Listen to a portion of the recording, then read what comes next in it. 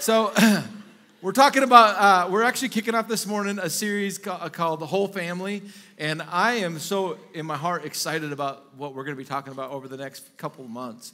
We're talking about a whole family. There's so many components of family. There's so many different families. There's families that are blended. There's families that, in a sense, just there's so many varieties, if you will, of family. And, you know, the cool thing about it is the Word of God has an answer and has direction and clarity for all of it. And sometimes we think our family is strange or our family is like, but God is the author of family. It's His idea. And He has plenty of stories and plenty of people's names in the Bible that have some dysfunction. Right? And so if you were to read the Old Testament, you kind of would go, okay, you know, there was some crazy going on, and God worked through the crazy.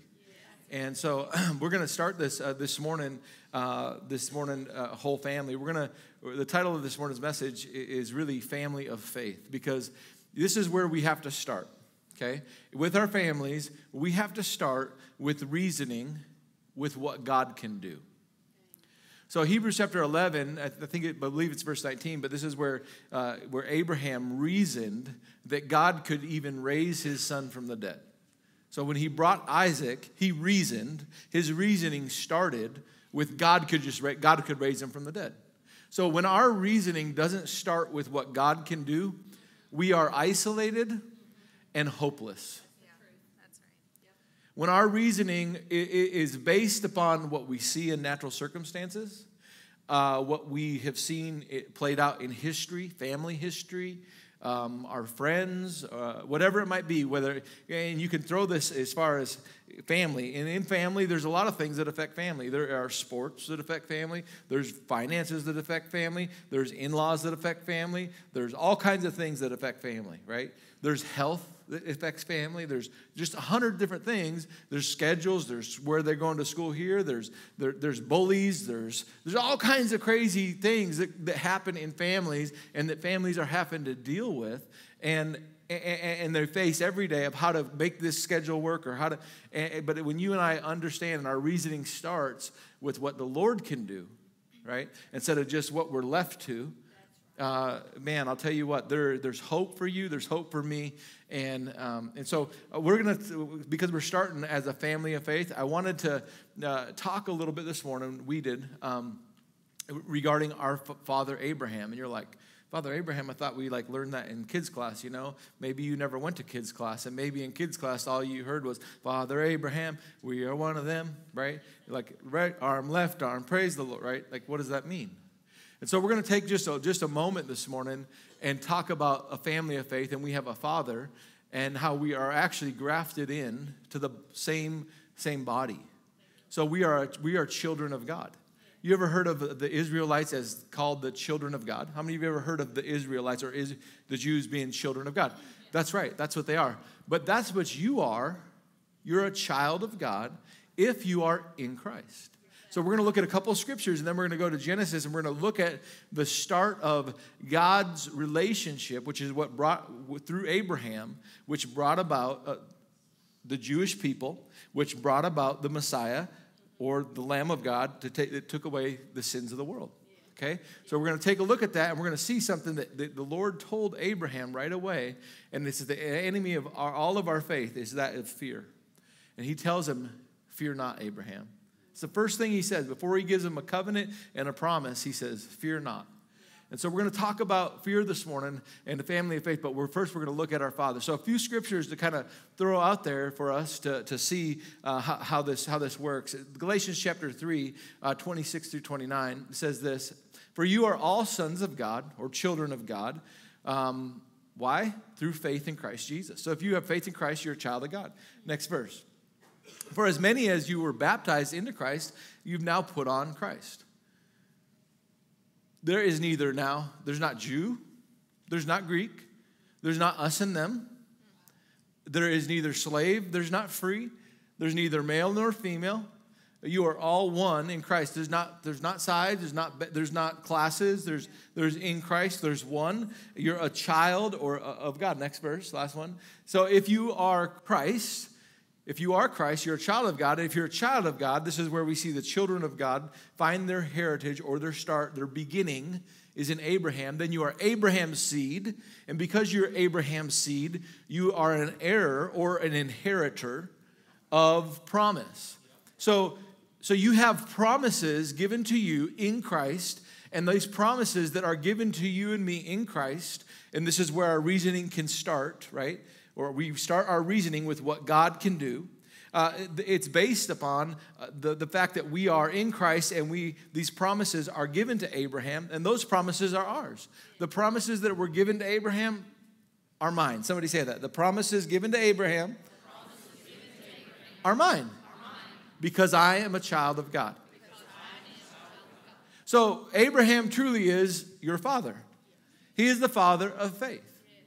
And so this is where the whole thing started as a father of faith. Before there was a law instituted or any of these kind of things, he is our father of faith. And so it would be good for you and me to look at our father and how the Lord started a relationship with him and a fellowship with him. And a fellowship means going together, like going together with him, and how he did it. And so we're going to go there. I want to give you a little background, starting in Genesis chapter 12 rather. Genesis chapter 12. This is where God finds Abram, not Abraham yet, Abram. He finds him. He says, hey, Abram, come, leave your father and go into a land I'm going to show you. So he calls in Genesis chapter 12. God calls Abram, and Abraham answers the call. So it's cool, Genesis 12. And then you jump to Genesis 13. It's a really cool story when you see how some of this is laid out and works. Well, when Abraham in Genesis 12 left his father, he also took Lot with him. Okay, and he took his wife Sarai at the time. And so now he leaves there and goes into a land that the Lord is directing him. And as he goes his way, the blessing of the Lord, how many of you know blessing is in obedience? The blessing of the Lord is upon him and all of his family. So much so that Lot and him have to separate because the grazing is just too much for the land. Right? And so Abram says, rather than being contention between us, Lot, there's this land right here and there's this land here. Which one do you want? Like, I got the big half of peanut butter and jelly and I got the crusty little dry half. What half do you want? He's like, I'll take that big juicy half and you can have the crust. Okay? That's Genesis chapter 13. Lot and his family separate, but God renews a promise in that moment. So when you get the crusty dealings of life, have you ever got the crusty dealings of life? You feel like you got the short end of the stick? In that moment, God renewed his promise to Abraham or Abram. Isn't that cool? Like in the moment where he's like, well, it looks like this. It looks like I just don't know how. The Lord's like, hey, I got you. And he renews his promise. And so then you jump to Genesis 14. We're going to get to Genesis 15 here in just a moment. But you jump to Genesis 14, and Lot, he is down in the valley of Sodom. Right? He's down in the valley, and the kings are warring over this piece of ground because it's so good. And he gets captured. And so he is captured, and the word comes to Abram, and he goes down, and he fights and gets a God plan, and he rescues Lot, defeats the enemy. And this is where the priest Melchizedek comes out and blesses Abram. Right? It says where Jesus is the high priest after the order of Melchizedek. We see this in Hebrews. But here you see Jesus, which is a type of the king of Salem, right? Melchizedek, king or prince of peace. It's like this foreshadowing of Jesus showing up, and he brings out bread and wine and cuts a covenant and blesses him. And Abraham gives him tithes of all. So all that he took, he gives him tithes. So like we see this way before a law, this understanding idea that everything that good and every victory and every help I have comes from the Lord. And here's Abram recognizing that, and the blessing is given to Abram. And so he's blessed and empowered from the Lord, from the priest of God, of the Most High. But then we get into verse 15 or chapter 15, and this is how it starts out. So he's been walking with God. How many of you have been walking with God for a little while, right? You know, maybe a little while. And maybe how many of you have seen everything that God's going to do in your life and everything you've seen in your heart? Or maybe you're in the waiting. Anybody in the waiting in here a little bit? Maybe you're waiting on a piece, a portion. We're waiting on God. And God has something to say about waiting. But Abram had a lot going on that was being said to him. And how do we know this? We know this because in Genesis 15, verse 1, God starts out the conversation after a great victory. And Abram, in the sense, this is the mind game that's going on with Abram. What's the point? Does it even matter? Like, this is what, and God comes to him and he says, after these things, the word of the Lord came to Abram in a vision and said, do not be afraid. Do not be afraid, Abram, for I am your shield and I am your great reward. This is how he starts out. The mind games of Abram, I won this great battle. I'm in this land. All this blessing, all of this stuff that's like, what's the point? My heart's desire. You know what his heart's desire was? Anybody help me out? What was Abram's heart's desire? To have a son. But he'd been trying for a lot of years. He's in his 90s. And he hasn't had a kid yet. And what's the point? That I'm doing all of this and I'm and your blessings, but it's just empty. Have you ever just felt empty? Like he's just in a moment of chaos, a moment of noise, a moment. And the noise, this is a principle here that I would say it this way. It's just you haven't seen what your heart hopes for. Whether it's financially, whether it's with your children, whether it's with your body, whether it's with whatever it might be. And here's this moment. The Lord says, do not be afraid. And then he comes to him and he comes with a promise and he comes with a covenant. Man, this is a great start. And this is why you and I don't have to fear. The Lord says, do not fear. Do not be afraid. So with that word or that direction from the Lord, it's also the empowerment, and he declares what it is. It's my promise or my word, but also my covenant, which I will cut with myself. And that covenant was a covenant in blood. And this is in Genesis 15, where the Lord came down. Abram, he opened up the animals, and the Lord passed between it because he could find no one else to swear by that was greater than himself. Because he wanted to make sure there was not a weak link in his promise or a weak link in his covenant. If we would break covenant, then he would, in a sense, have a way out. Well, he said, I am not going to break covenant. I'm going to keep my word, and I'm going to keep my word, and I'm going to break it with myself. Now, you, man, Abram, you do your part. You get the portion ready, and I'll come. You do your part. You have a part to play. But so many times we're not playing our part because fear has taken over. When fear takes over, man, we just don't play our part. So we're going to talk about fear this morning, and we'll get there. Just want to give you a couple more verses. Galatians chapter 6, 9 through 10, it says this, let us not grow weary in well-doing. And I love this. This is so fits for small groups even. Galatians 6, 9, it says, don't grow weary in well-doing, for in due time you'll reap a harvest if we do not give up. Therefore, sometimes there's a therefore, something. And he says this, therefore, as we have opportunity, let us do good to everyone, especially the family of faith. And Evan's just standing up here because I'm trying to lay this foundation as quick as I can here this morning. So thank you for just smiling up here. Therefore, he says, hey, do good. Why? Because people are growing tired. You ever been tired and somebody did some good to you and it helped you in your faith? I know for me, I've gotten a note in the mail. I don't know how this is going to work, and someone gets you dinner, and you're like, oh, wow, it was just a good. Somebody did some good, and it allowed me to stay in the race and to stay up. And the Lord's saying, hey, y'all, therefore, do good. As you have the opportunity, let us do good to all people, especially to those who belong to the family of believers. Or you might have heard it said this way, or your translation might say it this way, the household of faith. But that word family, I wanted to hit on that. That word means by blood. Did you know you and I, we're blood brothers? We are of the same family. We're blood. Yes. Like we're family. Like true family. Because we're by blood. Whose blood? The blood of Christ. So that's a powerful thing. This is, again, I'm wanting to drive home tonight or to this morning that we are children of God. That's powerful. And I'm a brother and sister in Christ with you. John chapter 1, 6 through 13. There came a man, this is John, sent from God.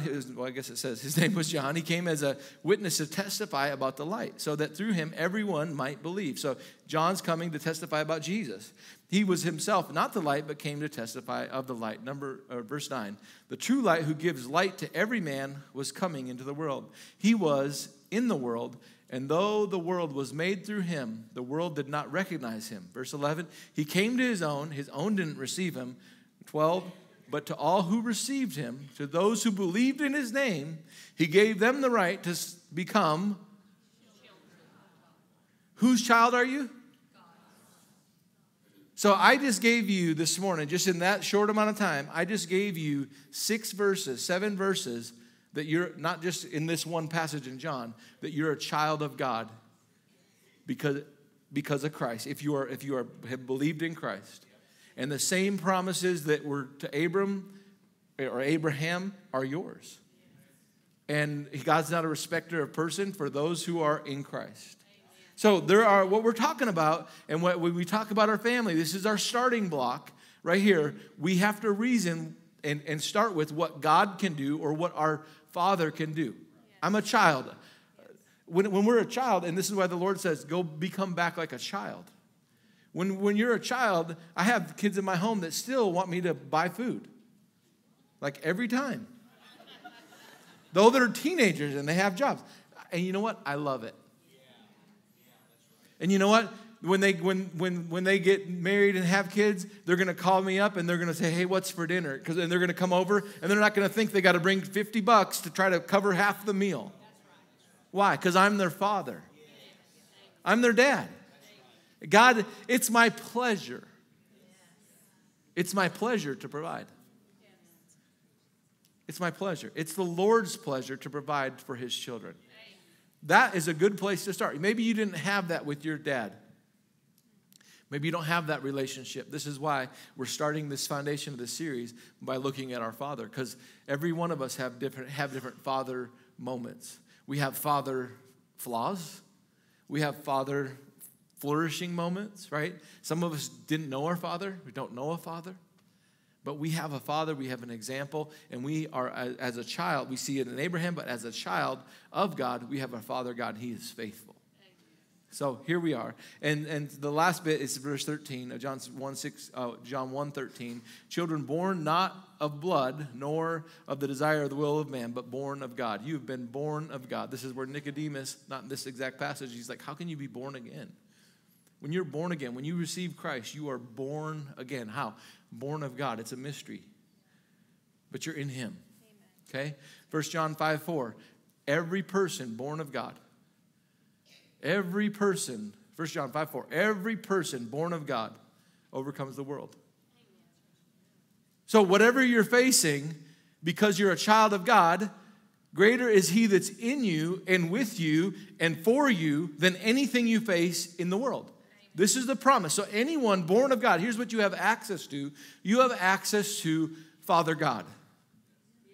You have access to Father God. The same way that the children of Israel were known by their God, that the enemies, the outside people, they knew that there's a God for those people. There's a God for you. Because everyone born of God overcomes the world. Everything you face in this world, everything you face in family, you can overcome. This is the victory that overcomes the world, even our faith. And that's what the Lord tells Abram. He says, do not be afraid. I'm giving you a promise. I'm giving you my word, and I'm making a covenant.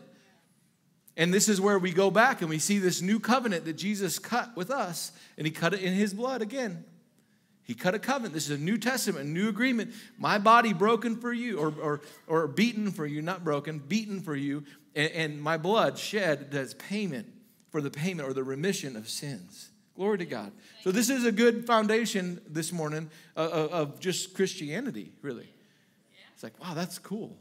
Wow, I kind of got maybe a little more historicity of Father Abraham and what it means to be in Christ. So a family of faith, we're talking about this morning, in a world full of fear. You can be a family of faith in a world full of fear. Let me say it this way. You could be a family of victory in a world full of defeat. And here's the question. If Satan is defeated, how come he can still run around? Because he's been defeated. All right. Satan has been defeated. He should no longer be run.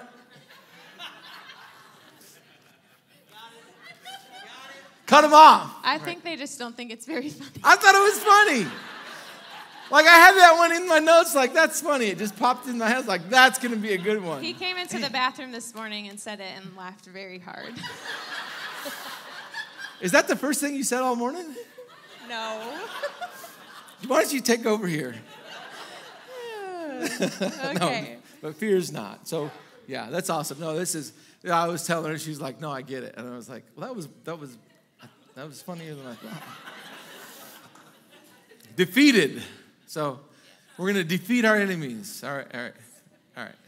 Yeah, and so this, we had talked kind of all week, and just in regards to the family series coming up. And we all know, what the world's portraying and what they're saying, they have no hope. And when I say world, I'm talking about people who aren't born again. They're not saved. They have no hope. It's natural for them to be full of fear, right? Because they don't have Jesus.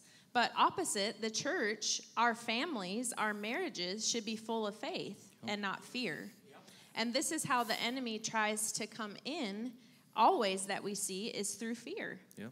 And what does he begin to do? It's how he started in the garden right off with Adam and Eve. Did God really say? Well, what's he trying to do? He's trying to mar our Father, God, who he is to you as a provider, as a protector. Yep. And so we said a simple way to say that. You have no hope because you have no help. When are you hopeless? When you don't know that the medication is going to help? You're hopeless.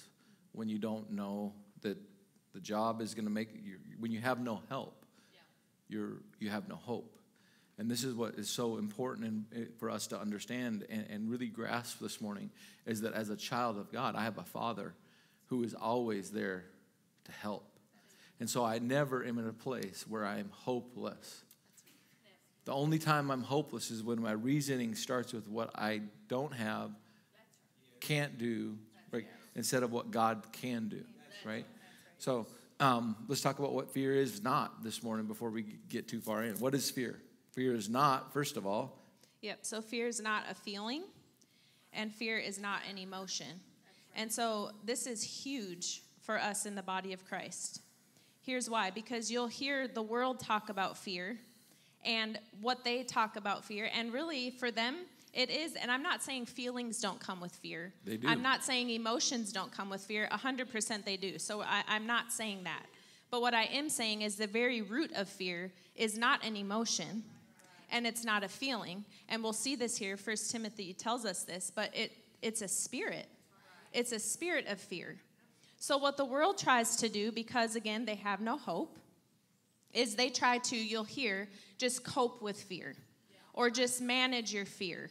Or it just gets passed down because, in my family line, you'll just hear people say that it's just fear, fear, fear. Everything's just fear. So my grandmother operated in fear. I operate in fear. There's just fear everywhere. We're just trying to figure out how to cope and manage with it. Mm-hmm. But that's a scary place for the church if we're just trying to cope with something and tagging it as a physical thing of just an emotion or whatever. Because it definitely has emotions tagged to it. Yes. And those emotions would be like the warning lights, or like in your car, that all of a sudden the gas light comes on. It's like, that light has nothing to do with the fuel other than the fact that it's telling you that there's not enough in the tank. Yeah. Well, it's a sign. So there's certain emotions that we're going to talk about this morning, just two of them, that are indicators that fear might be in the house. Yeah. Fear might be in this communication, whether it's between the spouse or between our children or between our in-laws, right? Or our mom and dad, right? Yeah. But fear is present. So, so fear is not a feeling; it's not an emotion. And we wrote this, and I just think this is so good. We, as the body of Christ, were never created to accept, cope, or manage fear. That's right. You weren't created to do that. That's right. You were created to resist and conquer fear. That's right. So as a child of God, like what he just talked about, I don't have to accept fear. I don't have to operate under fear. I don't have to let the fear and the emotions rule me. I'm meant to conquer fear and to dominate fear. Resist it. And so fear is, because it's not an emotion, it's not a feeling. What is it? It is a spirit. Now, when we say the word spirit, we're not trying to go, woo. If you were to look up the word spirit, you're going to see it's just pneuma, which means wind, breath, or spirit. And every spirit carries breath. It's a breath is really what it is. Let's use it that way. It's something that's breathing on you. What's breathing on you? What voice is breathing? What are you hearing? What are the words that you're hearing? Again, it's a spirit. And so 2 Timothy 1:7, go ahead. It says, for God has not given us a spirit of fear, but of power, of love, and a sound mind. So there is a breath that God speaks as a father to his children. There's a whisper, a still small voice. The Bible says his children know his breath or his voice, right? Have you ever been talking to somebody and you smelt their voice, right? You can't smell, you smelt their breath, but their words, right? So their breath. So God's children, they know his breath. They know his voice. And so this is the voice that God speaks is not one of fear, but the voice is one of power, love, and a sound mind. There is power available to you. So let me say it this way. The voice or the spirit that God brings is a spirit or a breath of help. Or you could hear it like a breath of fresh air, like whew, a power of love. Love's powerful. Even how God deals with you, what he speaks about you. Landon was talking this morning about, there is now therefore no condemnation in Christ. Well, where does that even find its roots? Well, you could, in love. Look at 1 Corinthians 13, that we always think of a love, that how I'm supposed to treat my son or how I'm supposed to treat one another, but that's how God treats us. He's patient, he's kind, he doesn't count. Wow, all these things. Wow. Okay. So this is great questions to ask ourselves in our marriage, in our families, in life, is what's motivating me? The decisions that I'm making, how we're operating as a family, how I'm operating as a spouse. What's motivating my actions? What's motivating my decisions? Is it from a place of faith or full trust in the Lord? Or is it from a place of fear? And you've talked about this many times, but fear likes to try to drive us and cause us and force us and pressure us to make a decision or to do something. And that's from a place of fear. Because what do we see? That God leads us. Everywhere that describes the Lord, he talks about leading you. Mm-hmm. He never talks about driving you. Right. How many of you have been there before? When you're in a very fearful environment or a fearful situation, there's panic, your heart starts to race, there's natural symptoms that show up in your body, there's natural things that go on. Well, why is that? It's a spiritual thing. Yep. And it's trying to drive you and dominate you. And in those moments, if we can learn to stop and say, Lord, this isn't of you. Did you know you can there's nothing that's so pressured that you can't take a moment to tap. That's right. To tap the inside and to say, Lord, this isn't right. There's fear present. And where fear is present, I am not going to make a right decision. That's right. So this is why we tell people even. Well, when I'm led by fear. Fear can be present, but. Yeah. But led by fear. It can be present, but you can listen to the voice of the Lord. Yes. And you also can't do this. One of the things I want to say in regard to fear, I hear people say things like this. Well, I just want to do certain things to mitigate fear. So I'm going to do a natural thing. I want to shore up my boundaries to eliminate, because spirits walk through walls. So there is not something you can do naturally that's going to mitigate fear. That fear will still be there. Just as Job said, the thing I feared the most has come upon me. Did you know he was doing some natural things, trying to appease after his sons and his daughters were having parties right? He was like, okay, I got to make sure, because I probably sinned and did some stuff. I want to make sure that, like, he was doing natural things to, in a sense, mitigate his fears. But he says this, that he never got rid of his fears. His fears were there the whole time. It was just trying to, in a sense, self-medicate, self-protect, self-preserve. Man, you got help. There's help for fear, all right? And it's spiritual, all right. That's right. So like he talked about, you have a spirit of power. You have a spirit of love. You have a spirit of a sound mind. So anything that doesn't go under that category has to be resisted. Yep. If anything else is coming that's not full of power, full of love, full of a sound mind, it's my job to resist that. Yep. So it's not an emotion. It's not a feeling, right? It is a spirit, and it's also a prison. Go ahead and... Yep. So let's look at Hebrews 2:14 through 15. And it says this, "Inasmuch then as the children have partaken of flesh and blood, he himself likewise shared in the same, that through death he might destroy him who had the power of death, that is, the devil, and release those who through fear of death were all their lifetime subject to bondage." Through fear of death. Like fear, look at again, through death, the fear of death, released from the fear of death. How can you be released from something if it's not actually holding you, caging you, free from bondage, free from the shackles of fear? I've been in a place where fear, everywhere you go, every decision you make, it's like you're walking around with the ball and chain of fear, and you're trying to figure out how to run and how to navigate and how to make the right decision, but yet its fear is holding you from truly and freely making the right choice. I've parented out of fear. I've pastored out of fear. I've made financial decisions out of fear. I have made all kinds of decisions, and you know what?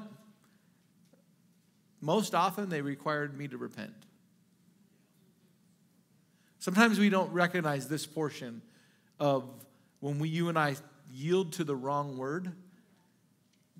We need to actually repent. So financial decisions that I've made out of fear, Lord, I repent and I turn back around. When I make a decision with my kids because out of fear, right? I have to go to them and say, hey, I'm sorry, right? All right, let's keep going here. And I don't know if this was later in the notes, but fear often will present itself. You said like it binds you up like a prison, you know? It'll keep you from moving. It'll keep you, frozen with fear. That's what they say. Mm-hmm. But it'll keep you from stepping out. But, a lot of times fear can manifest itself through anger. Yeah, that's coming Is that down? Yeah, okay, these two. So okay. Yep. Well, but you can jump to that. Yeah, that's great. Well, I just want to encourage you to. The Lord's been talking to me about this recently, just where I let some stuff slip. But where there's a lot of words, Proverbs talks about this. Where there's a lot of words, there's evil and there's sin. And I know we talk about this a lot, but it has to be talked about because if we get into the doldrum of words and feeding, whether it's social media, whether it's news, whether it's conversations with people, and there is a lot of words which a lot of times are rooted in fear. And yeah, like what's not going on, like what's not right. Yep. What's not good, what's not. Yep. Like that, and then also, with people or with things, I just want to encourage us as the body of Christ, we are to be an example in what we talk about, in what we post, in setting the example of, am I approaching even an answer on a social media thing? Is what I'm doing, am I responding in faith or am I responding out of fear? And am I responding in anger? And you have to understand, anytime I'm operating out of anger, fear is usually always present. usually always. I know, Ben would correct me on that. Usually always. But there's going to be fear present because anytime there's anger, a lot of times outbursts of anger, or I just get, what's driving that is fear of something. Right. It could be fear of death. It could be fear for my family. It could be fear financially. It could be fear. So like he said, that red flag, that's one of those red flags is something that's driving me. I'm angry because I'm trying to defend someone, or I'm trying to stand up for something, or and I'm not saying we don't stand up for stuff. What I'm saying is that we choose to do what we do because God said to do it. And it's and in that the we spirit do it from of... spirit of power, love, and a sound mind. It's going to be from that place, which is a higher place, over that spirit of fear and over the enemy ultimately. Yeah, you speak from a place of authority and not self-defense, right? Like you're not trying to, so, but yeah, I mean, when you look at that, and fear, why are you, when fear is present, one of the indicators, anger, why are you angry? Well, it's because you see your demise. You see hurt. If you're angry about a relationship, if you're angry, let's say you're angry with your children, you get angry about something that happened with your children. Why are you angry at whatever it might be? Maybe you see something that was in your mom or your dad or your aunt or your uncle, and now you see some kind of sign or some kind of activity in your own son or daughter, and then when something like that happens, you get angry. Well, why are you angry? Because you're afraid. Because you received a word that says it's going to be like this, and you have seen that that's not the best for them, and you love them, and so you move from a spirit of love, and you move to and with a spirit of fear, and you got angry. But wherever there's fear, there's always a faith response. Wherever there's a voice of fear, and you could get angry, there's always a faith response. Instead of moving with the spirit of fear, but move with the spirit of love. Move with that spirit. In other words, God's portion, God's help. And you say that instead of saying the other thing. When you and I partner with the spirit of fear or the breath of fear, we're releasing more fear. We're just letting that breath continue to fill the air. Unless you stop, and fear says this, there's no help and no hope. But wait, God gave you help and hope and power to overcome and won a victory. So see yourself winning in a place when you're angry, instead of losing. And that's one way. The other thing is, go ahead, you want to go to? Well, I was just going to say back to the words thing. That's just something I know we've hit on a lot, but the Holy Spirit, I feel like, just keeps bringing that back, especially in the days and the times that we live in. There's already enough bombardment from the enemy that I need to make sure my gates, and we talk about that, but my eye gates, my ear gates, what I'm allowing to come into me, and you have control over that. Yep. You have control with what you put in front of your eyes and what you're listening to. And so the first place that I would say is if you feel like there is fear operating, look at what you've been putting in the gates. In your children, in your family. Those are the first things. Look at what has been going into the gates of your home, into the gates of your children's eyes, your children's ears, your own eyes and your own ears, because that's words. Yep. It's words. Well, how did God create? He created with words. Words are powerful. How did you get born again? Mm-hmm. Through words. Amen. And so words are very powerful, and words paint pictures, and words actually, like he said, it's a breath. It carries with it either a spirit of love or a spirit of fear. Yeah. And so check those gates, and just another encouragement to just watch the words that we put in front of us. And I love that. She said that again and again and again, and we've said that again and again. And the Word of God comes to you and me, and it's not always like, oh yeah, I want to hear that again. If the Word of God came again, it's not to offend you. It's to correct you. But if the Word comes again and you're unwilling to be corrected, and I tell you, hey, again, and by the Spirit of the Lord on a Sunday morning, the same thing is addressed.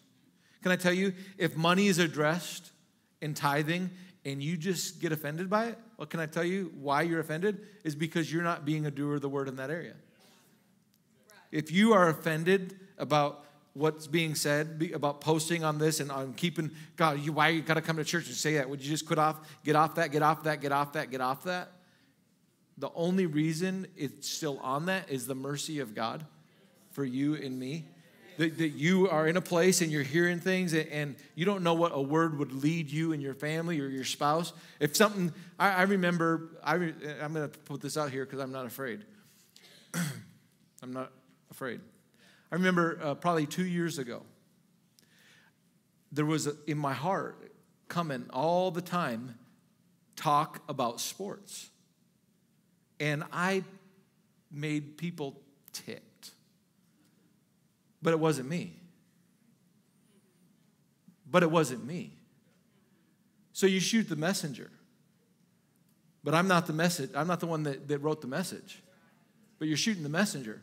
And so people get upset because a word would come and it was about sports and just putting it in the right portion. And it was never in notes. But people get so mad at me and people leave the church over that you're going to talk about sports again. I'm out of here. Sports are awesome. I love watching sports. I love playing sports. I love watching my kids go to sports. There's times I'll go. And yet, for the last couple, it's not talked about, but only people that hear it when one word is mentioned is if I'm offended by it. The word of God comes to you and me not to tickle our ears, but to offend us. Jesus said, I come sometimes to offend. In other words, to say, ooh, that's not right. I got a choice to make here. And I'm telling you, there are times, if the word comes again and again, rather than sit there and go, here we go, check your heart and say, if it could be about offense. It could be if something's hitting again, if it's hitting again, it's hitting again. The teacher's present, and he's talking, and we can go, ha la la la la la la. Or we can check our hearts and say, Lord, are you talking to me here? Do I need to make an adjustment here? Just a tweak? You know, and I remember Brother Mark Hankins, he was talking about, like, does this guy have any other messages? And the Lord said, he's got plenty of other messages. You just haven't got it yet. So I'm having to come again. So sometimes I'm like, I honest to God, feel like, would if we would just grow up, we could move on. If we would just get the dribbling down, we could go to the shooting drill. Because I know everyone wants to go play shooting drill and play lightning. I like lightning too. But right now, we're working on dribbling. Why? Because we don't got it yet. And this is a fundamental portion of the game. And so this is a simple statement. I remember that again and again and again. I wanted to crawl in a hole myself. You ever, as the pastor teaching, like, oh, Lord, oh, I felt like liar, liar. Drew Carey, if you don't watch the movie, if you've never seen it, I saw, Jim Carrey, where there's this show called Liar, Liar, and he has to tell the truth. The kid prays, God, I'm asking one day that my dad could not tell a lie.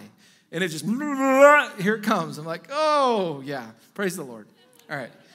So when a word comes again and again and again, we would all do ourselves a favor. Just say, Lord, is there anything here that if I've heard this again and I'm hearing it again, do I need to make a tweak here? Because you're a teacher, and it's not like when the word comes out, it's not to manipulate. It's not to manipulate in any way. Like, oh, don't be on Facebook. Who said that? Nobody said that. We said, watch what's going in your ears. Guard your words. There's a passage in Timothy where Paul tells Timothy, guard your doctrine. Because in doing so, guard your words, the arrangement of words. In doing so, you will save both yourself and your hearer. So yourself and them. So anyway, just wanted to jump on that because she hit it again. And the reason things get hit again is because the Lord's trying to teach us. It's His mercy. It's His kindness. Right? All right.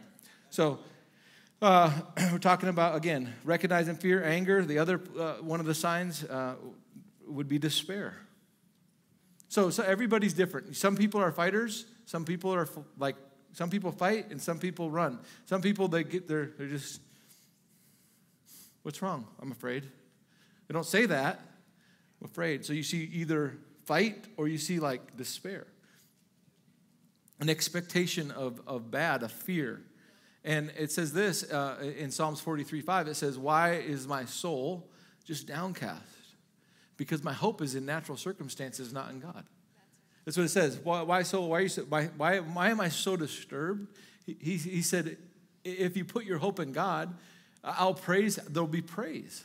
So when despair is not present, when despair is present and praise is not, it's because my trust is based on natural things instead of where my help comes from. Okay, so this is just, again, we're talking about fear, and in our families, if you and I will get a family of faith approach, that there is help. There's help. I'm a child of God. There's no situation that is too hard for God or that God can't do something in. God can raise the dead. That was Abraham. He reasoned. God can raise the dead. Let's start with the reason. Well, God can just raise the dead then. Well, God will just have to do it a different way then. Well, God will just make a way, and I know we have this debt. I guess somebody's going to, another avenue, and the truck will just sell. Or I didn't even know that truck. God right now has 1,000 ways to bless you that you have no clue about. Right now. Right now. Right now, God has 100 different ways to do something. You can't think of one. That's God. And so we're so limiting him, and that's why fear is so present. So how do I resist fear? How do I resist it? So we see fear in families, but okay, great. I know I'm afraid that this is going to happen. I know I'm afraid of this. And you told me I got all kinds of signs. They're going off. I've been yelling at my kids. What do I do? Well, glad you asked. Glad you asked. We're gonna resist fear, and we're gonna conquer fear. In our families, we're going to resist and we're going to conquer. And we're going to start by magnifying the Lord. This is the key for you and I. This is where it starts in the situation of finances, in the situation with our children. Magnify the Lord with me. That's what he says. Go ahead and put it up there. Psalms 34, 3-4. Oh, magnify the Lord with me, and let us exalt his name together. I sought the Lord, and he heard, and he answered. I sought the Lord. There's a song. Maybe put that one on. I sought the Lord, and he heard, and he answered.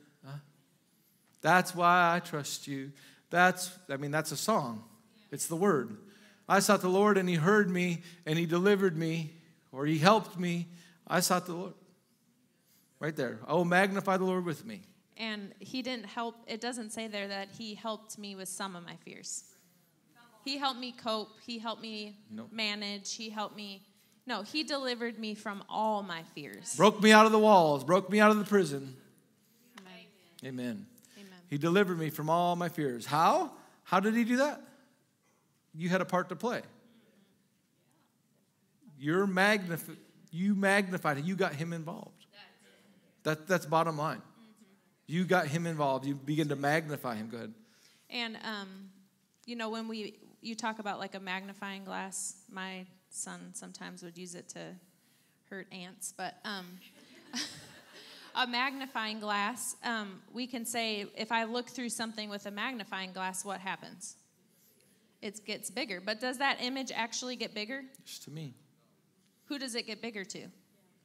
To me. So God can't get any more powerful. God can't get any more strong. What is it? When I begin to magnify the Lord, it's not that he changes, because the word tells us he doesn't change. He's the same yesterday, today, and forever. He's a loving father. He's a provider. He's a healer. He's a restorer. Yep. He is that all the time.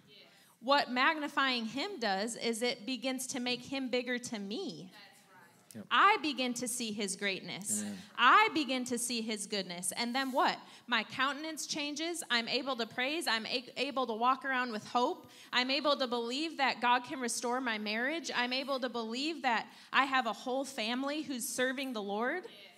It changes. He doesn't change. I begin to see who he really is. Yeah. And so we resist him. We resist fear by praise. It stills the enemy, right? This is a huge way to resist is praise, magnifying the Lord. And then the second one is truly using just your words. See, we talked about a spirit of fear, the breath of fear. You don't fight a breath with natural things or even just quiet. You fight it with words. And so you have something to say. If you're going to fight words, or fight fear, you don't just say something to your spouse. You say the word of God. And you say about God.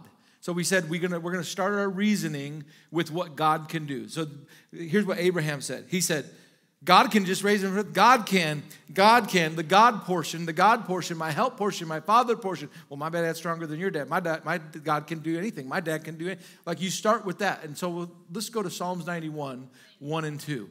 And this is a famous passage of scripture that's used so often when fear is just everywhere. Like if you've been in a place of fear, maybe you're about to go into the doctor for a surgery. Maybe you're about to have a child, and you're like, I've never done this before. There's just so much concern because I heard this, and you're doing some studying on being prepared and being prepared. Well, are you prepared for this? And you're like, oh dear Lord, no, I wasn't prepared for that, and I don't know if I ever can be. And you start Googling some more.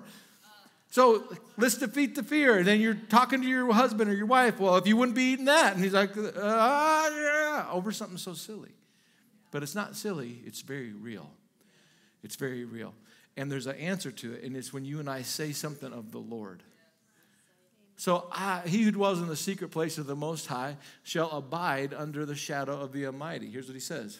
I will say of the Lord, he is my refuge and my fortress. There's not a place. It's him. Him. He's my help. Where I lift my eyes to the hills.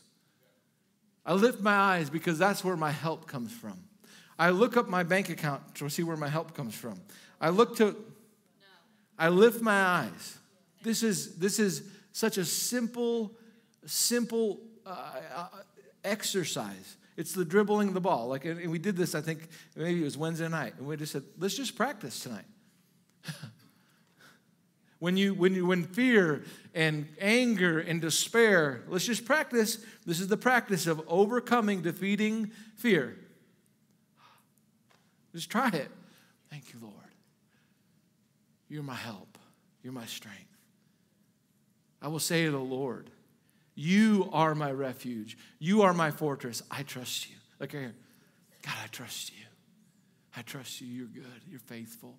There's nothing too hard for you. You can raise the dead. You can. This is where it starts. I will say. So you use your words. You magnify the Lord, then you use your words. Proverbs 18:21. And we've been on this on Wednesday nights for the last 9 weeks, or talking about the power of the tongue. Last Wednesday wasn't that, but life and death, or death and life, are in the power of the tongue, and those who love it, they're going to eat the fruit of it.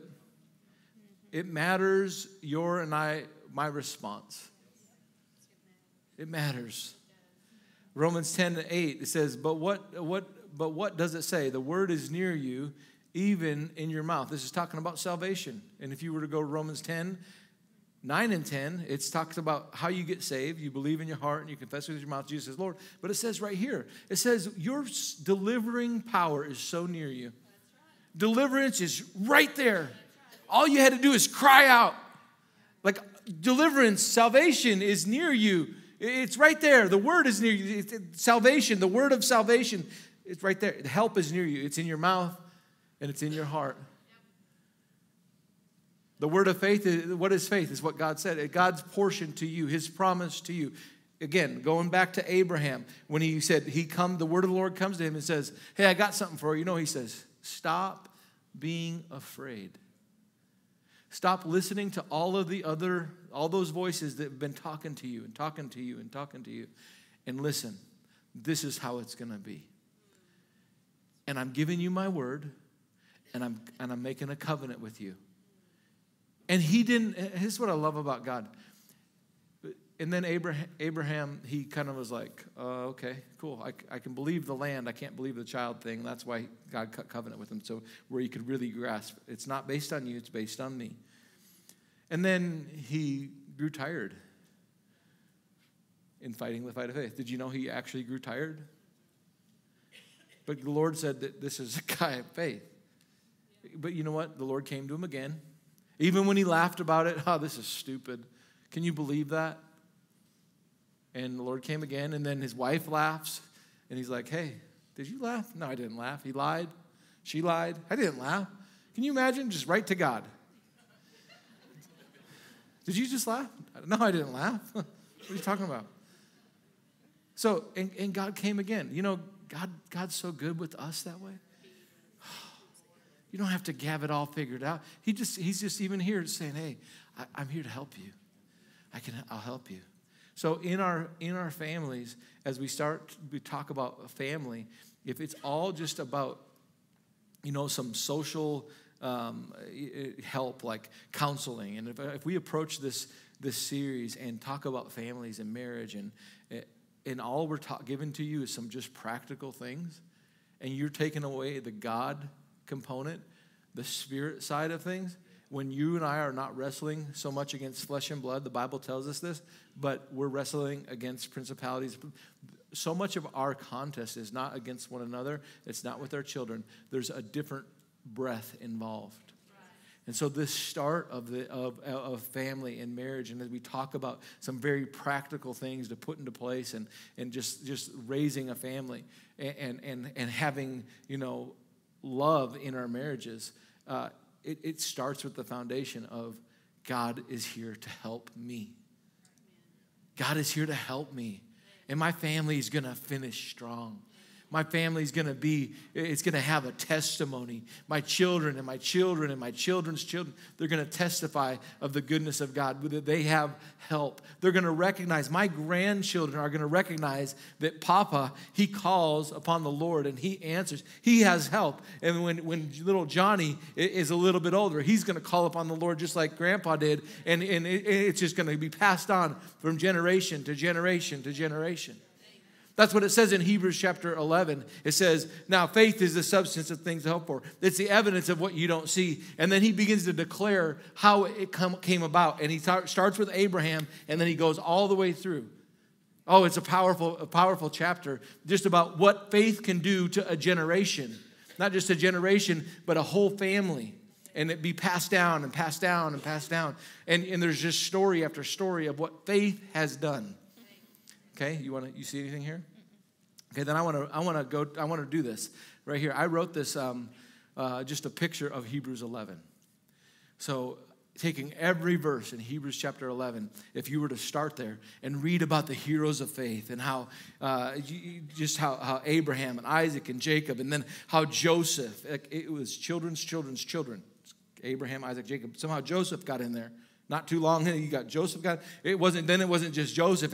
It's like going to Moses, right? And Moses did this, and he got the Passover, and Moses did that, or Moses' parents. Wait a minute. So it was Joseph, and then it was Moses' parents that hit him, and then it was Moses who called out in the Passover and then delivered, and they stepped out, and then it was like these guys you haven't heard of, like Barak and Gideon and Samson, and you're just like, who are all these guys? These are children of Abraham. Let me say, children of faith.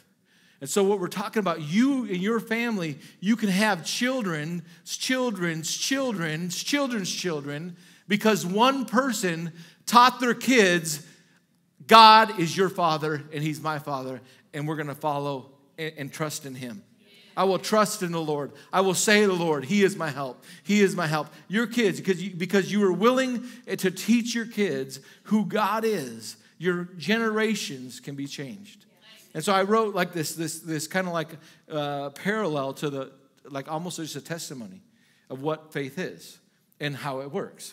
So faith is a sacrifice. It's a surrender of one's own way to walk with God. It requires trusting his lead for your reward. Where it says, now, without faith, it's impossible to please God. For he that must believe that comes to God, he must believe that he is and that he's a rewarder of him. Like all of this is just exact. All right, so I'm going to start over again. If you had your Bible reading through, you'd be like, oh, yeah, wow, that's cool there. Okay? Faith is a sacrifice. It's a surrender of one's own way to walk with God. It requires trusting his lead for your reward and for your family's protection and preservation. Faith trusts God to lead and puts greater confidence in the inheritance he has been preparing for you, no matter the age or the stage, than you could secure for yourself. Faith always considers the character of God and declares he is faithful. Faith requires action and reasons that nothing is too hard for God. He can even raise the dead. It will take faith to raise a whole family. By faith, you break family curses. and release God's blessing. A blessing that your children's children's children will hold. Whole generations are changed and preserved when one person instills faith into their family. Instills faith that they are children of God. You have a Father that will never abandon you. You have a Father who will shed his blood to rescue you. A family of faith in God will have these testimonies of victory. There is no sea too deep. There's no wall too high. There's no person too dirty. There's no identity too broken. There's no battle too great. There's no reputation too tarnished. There's no child too abandoned. There's no giant too big. There's no lion too fierce. There's not a flame that's too hot. There's not a weakness too limiting. There's no trial too daunting or persecution too strong or tribulation too great that God can't deliver you from. My God is all powerful. That was Hebrews chapter 11. My God is all powerful. There is nothing too hard for my God. That's the story. It starts with what faith is, and Abraham exercises it. It affected his children's children's children, and all the way down. And testimonies were different. It changed the outcomes of life. It changed whole family trees. It changed generation upon generation to where Moses' parents are saying, "What do you want me to do, Lord? Hide him in the bushel." Directing every step in a time of persecution. When you stand at a wall of a sea that's too deep to walk through, the Lord said, "There's not a sea too deep, my God." When there's flames and you're going to cast into the furnace, what are you going to do? I'm going to trust and I'm going to do what the Lord says. I'm going to trust and I'm going to do what the Lord says. I'm going to walk with help. I'm going to walk with my helper. I'm going to walk with a promise. I'm going to walk with one who never left me and never forsaken me. I have help. You have help. And it's found as in our Father. Why do I have a Father? Because I'm a child of God. You're a child of God. You can call upon him and he will answer. I will call upon him and he will answer. Can I impart that to my kids? Can I impart that to my kids? I desire to impart that to my kids. That's my help. Not my own hand. Not my own work ethic. Not my own cleverness. The Lord. Not my healthy eating. Not my investment account. The Lord is my help. I gotta have to have more trust in the inheritance that he has been preparing for me than I do in the one that I've been trying to prepare for myself. No matter the age or the stage I'm at. Because that's the thing about inheritance. It's like, you're like, oh, I hope somebody else has. Well, their mom and dad, they left them something. I don't know, my mom and dad don't have much, and I haven't been able to accrue much. What do you mean your mom and dad? Who's your father? Who's your daddy? Who's your dad? Who's your father? Because he's been preparing for you an inheritance. No matter the age or stage, put some trust in that. Put some hope in God. Why so downcast my soul? Why am I losing it? Why am I sad? Why? Because my hope is in something other than my help. And it's the Lord. Where does it come from? The Lord, the maker of heaven and earth. And so we talk about saying some things. I said some things, but I want us to say some stuff this morning. So Psalms 4 verse 8 says this: I will lie down in peace and sleep. Like, isn't that great? Yeah, I haven't been able to sleep because I've been I'm just thinking, how am I going to? How about just put the Word of God before you? I got a bunch of decisions to make. I got a bunch of this. Yeah, you got help. You got help, and the Lord will lead you and He'll guide you, and He'll show you in which way you should go. All you got to do is ask. I will both lie down in peace and sleep, for you alone, O Lord, you make me dwell in safety. I love that. You alone, O Lord. Not a condition. Not when everything's perfect. No, just you alone. When it's going on, crazy going on all around, yep. You alone, Lord. You alone. Psalms 138, 7 and 8. Though I walk in the midst of trouble, you, Lord, you revive in me. I just can't take it anymore. If I have to deal with this one more time, how many times do I have to tell you? No. I'm just tired of this. No. Though I walk in the midst of trouble, Lord, you revive me. You bring me strength. You stretch out your hand. Wow. Against the wrath of my enemies. That's talking about protection, tarnished reputation. That's one right there. How many of you have ever lost some sleep over a tarnished reputation, over what somebody said about you, or what you think. The Lord's like, hey, I got you. I'm a shield round about you. In your right hand, you're going to save me. Next verse. The Lord will perfect. God, you're working, you're perfecting that which concerns me. Your kindness, your mercy, that word mercy there is hesed, covenant loyalty. Covenant. I'm in covenant with you. Your covenant, O Lord, endures forever. And you do not forsake or leave or forget about the work of your hands. The Lord knows. You know what's going on, Lord. You know what I'm going through right now. You know what's up against me. And I just thank you that you're bigger, that you're greater. There's nothing too hard. There's no lion too fierce. There's no, wow. You got something to say. These are a couple of, put those bullets in your pocket. That God, he's preserving me. He's taking care of me. Psalms 138, 7 and 8. I can't tell you how many times I've texted that verse right there in a time of adversity when fear is just grabbing people. And it's like, oh, thank you. Thank you for that verse. I didn't know where that was. I've maybe heard something like that before. The Lord is perfecting. He's writing that which concerns you. Listen to this in the same verse in the Good News Translation. When I'm surrounded by troubles, praise the Lord. You keep me safe. You oppose my enemies, and you obey my you. Thank you, Lord. He's my help. He opposes my angry enemies, and you save me by your power. You will do everything you've promised. Lord, your love is eternal. Complete the work you've begun. He began something, is faithful, to bring it to completion. So, why don't we stand this morning?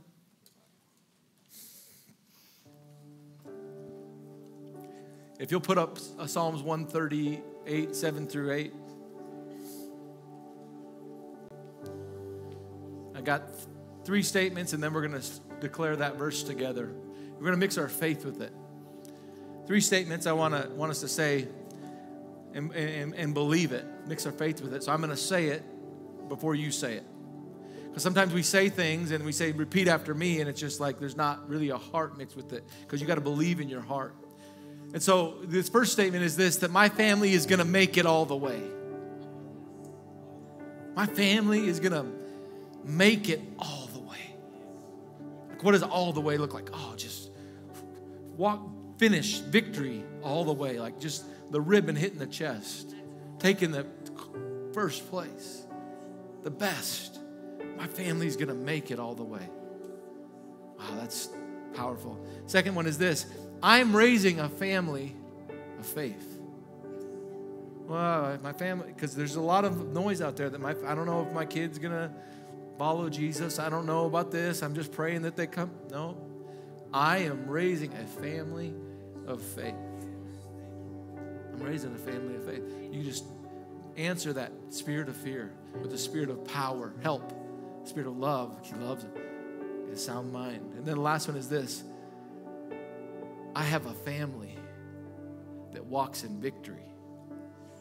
The story has been defeat. The story has been despair. It's but what has happened to you. But it's got to change. I have a family that walks in victory. I have a family that walks in victory. I am raising a family of faith. And my family will make it all the way. Like those are simple things to put in our mouths and release faith for our families. And so we're going to do that this morning. My family is going to make it all the way. Glory to God. I'm raising a family of faith. My family walks in victory. Psalms 138, 7 and 8. Though I walk in the midst of trouble, you can say it with me. Though I walk in the midst of trouble, you will revive me. You will stretch out your hand against the wrath of my enemies, and your right hand will save me. The Lord will perfect that which concerns me. Your mercy, O Lord, it endures forever. Do not forsake the work of your hands. Father, we lift our hands to you, and we just say, you are where our help comes from. We lift our hearts. We lift our eyes. We thank you that you're for families, that you do impossible things, that there's nothing too hard for you.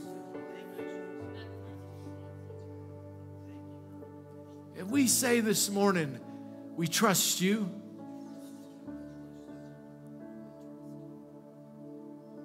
Thank you for allowing us to call you Father.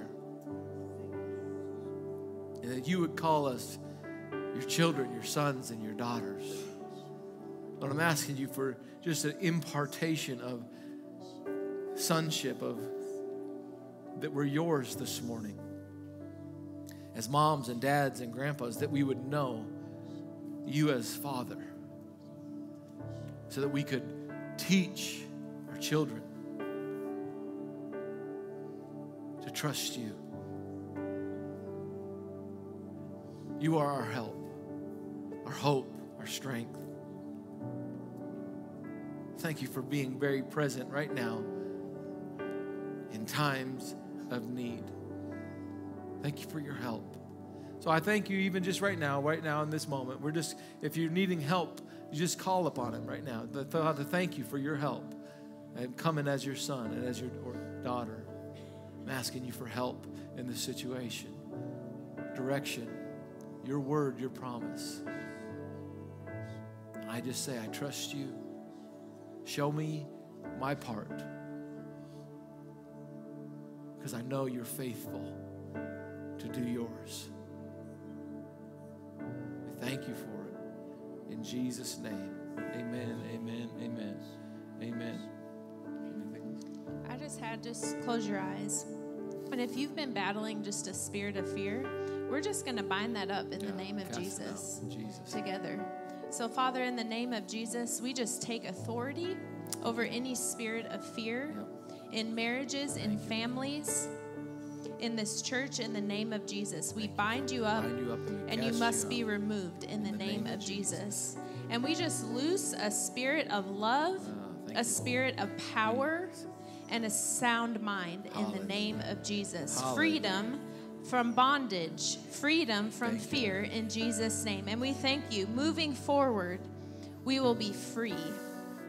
Free in the name of Jesus. Freedom from fear in Jesus' name. That was a very practical application that you and I need to be exercising at home. Peter I know and Paul I know, but who are you?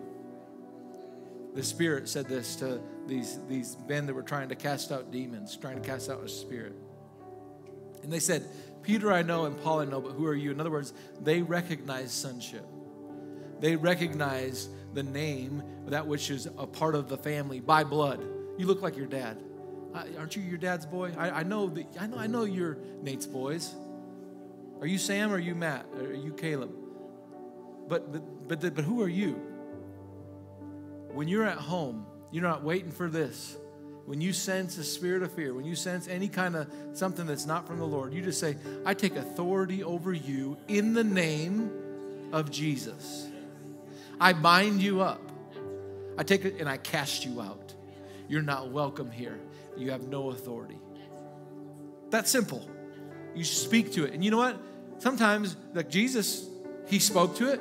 And you know what it did? It just seemed to get all the louder. So you know what he did? He said, I said, so don't stop until it's gone. Don't stop until it's gone. Amen? Amen. And just a good passage that you can meditate on is Psalms 91. Just be meditating on Psalms 91, Psalms 23. You know, we talked about that at the very beginning of the year if you were here from Brother Keith. But those passages, keep those in front of you. Keep those in front of you because those are words that minister life, that take away the spirit of fear. Amen. Amen. So we have whole families in the name of Jesus. Whole families in the name of Jesus. Amen. Amen. I'll bless you as you go. Father, I thank you for this people. Thank you that you're for us, not against us. That you make ways when it seems to be no ways. I thank you that you said your word is a lamp to our feet and it's a light that shines ahead to where we're to go. So I thank you for the answers for today and the direction for tomorrow. And I thank you for filling our hearts with peace, and that we would know that truly you are where our help comes from. Bless you in the name of Jesus. Amen, amen, amen. Don't forget to sign up for small groups. Wednesday, 6:30.